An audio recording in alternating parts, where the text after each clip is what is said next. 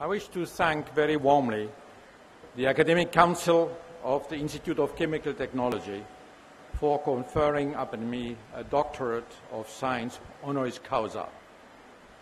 I would like to salute here the high level of teaching and of research activities in chemical sciences pursued at this renowned institution. Through this honorary degree, the institution also recognizes the role and the vitality of a science, chemistry. Indeed, chemistry plays a central role both by its place in natural sciences and in knowledge, and by its economic importance and presence everywhere. It tends to be forgotten, but it gets unnoticed because it does not advertise itself so much. It does not really show off so much. But without chemistry, many achievements we consider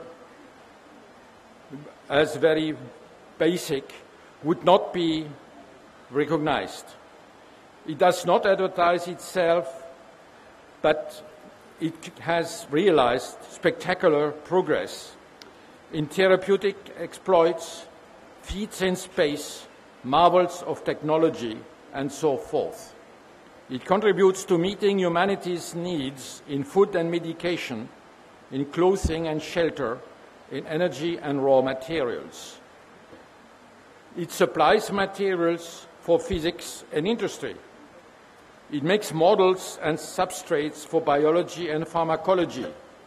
It develops properties and processes for science and technology. Chemistry is the science of matter and of its transformation. It plays a primordial role in our understanding of the processes of matter, in our capacity to act upon them, to modify them, to control them, and to invent new expressions of them. Chemistry is also a science of transfers, a communication, a relay between the simple and the complex, between the laws of physics and those of life, between the basic and the applied. In its object, the molecule and the material, chemistry expresses its creativity. Chemical synthesis has the power to produce new molecules and new materials with novel properties. They are new indeed because they did not exist before being created at the hands of the chemist by the recomposition of atomic arrangements into novel and infinitely varied combinations and structures. Chemistry has been evolving over the years towards an increase in complexity and in diversity in both structural and functional features, from simple molecules to molecular populations, from small molecular structures to large molecular architectures, from molecular properties to supramolecular functions. Thus, one witnesses an emergence of a chemistry of systems and functions on the basis of a chemistry of species and reactions.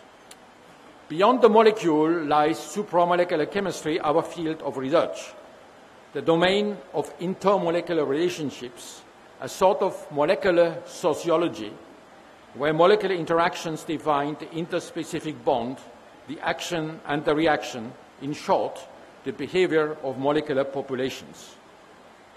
Supramolecular chemistry strives for an increased control over the structures and functions of molecular assemblies of large entities and materials.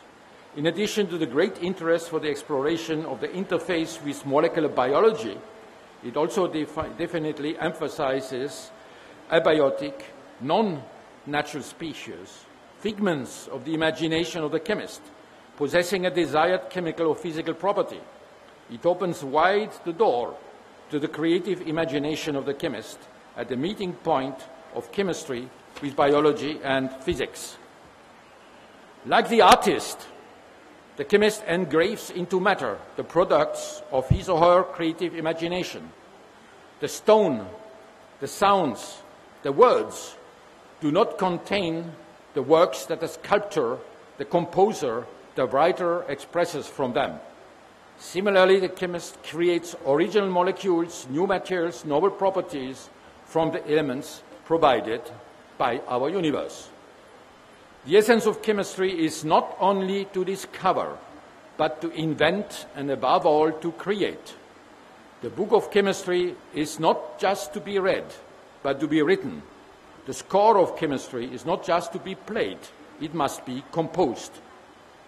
Thus, chemistry is a science and an art, but chemistry is also an industry. Each scientific component of the discipline has its industrial counterpart. It has for this reason a very marked impact on economic and social life.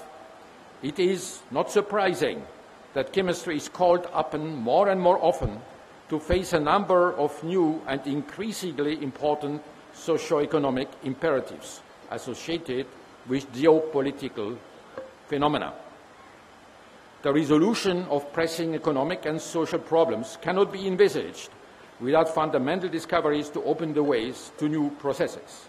It is thus a twofold challenge, intellectual and technical. To meet it becomes ever more fascinating.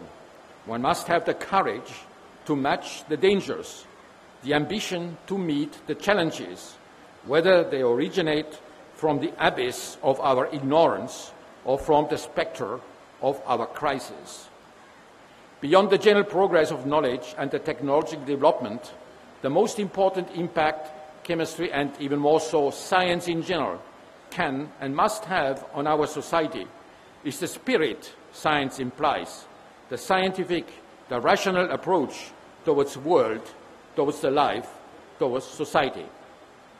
Science education in our schools, colleges and universities, as well as for the general public, must therefore be a major priority so as to train the researchers and discoverers of tomorrow, to lift irrational fears and rejections, to develop the scientific spirit, the scientific attitude, in order to fight the obscure, the deceitful, the irrational. A very present, actually important issue concerns the situation of the scientist with respect to ethics and the society. It is my personal strong opinion that the scientist has first of all general responsibility to the truth, and only thereafter is there responsibility to society.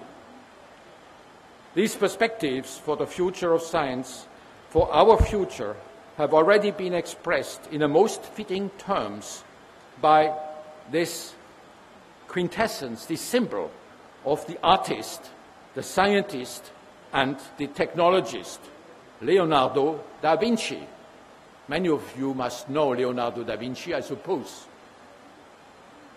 When he wrote, "Where nature finishes to produce its own species, man begins using natural things," by this I mean the elements in our universe, "in harmony with his very nature," these are the basic laws of physics, "to create an infinity of species." These are very strong words for an artist speaking to scientists, so to say. So the development of science is an irreversible process, a process which cannot be turned back. We cannot turn it back. We must walk the way from the conquest of knowledge to the control of our own destiny. Thank you.